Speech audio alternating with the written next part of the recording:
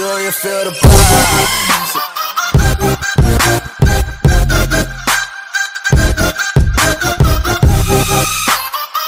The Ssangyong e-SIV concept will be revealed at the Geneva Motor Show as a precursor to its Nissan Qashqai rivaling Corando. The e-SIV, standing for Electronic Smart Interface Vehicle, shows Ssangyong's future styling direction.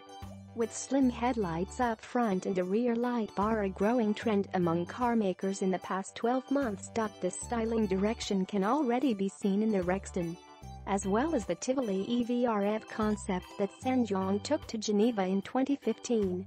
The e-SIV will sit above the Tivoli in the brand's range of SUVs but below the Rexton. The Corando, which was designed by Ateca Ssangyong and entered production in 2010, will likely be replaced by the production e-SIV, which will take a different name when it hits the road. Under the bonnet is a 185 bhp electric motor, which powers the car to a top speed of 93 miles per hour. Range is claimed to be 279 miles, putting the e-SIV 13 miles down on the upcoming Hyundai Kona F, which is also making its debut at the Geneva Motor Show. An 80% fast charge is achieved in 50 minutes. The concept will showcase Ssangyong's latest connectivity technology and autonomous systems. Although the brand stops short of detailing which systems the car features in concept form, the SIV2 concept was originally reported to preview the brand's offering in the crowded segment of the Qashqai.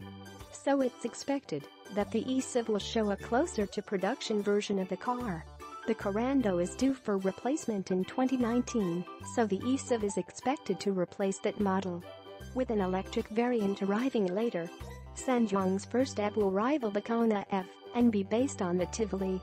It is due to arrive before 2020.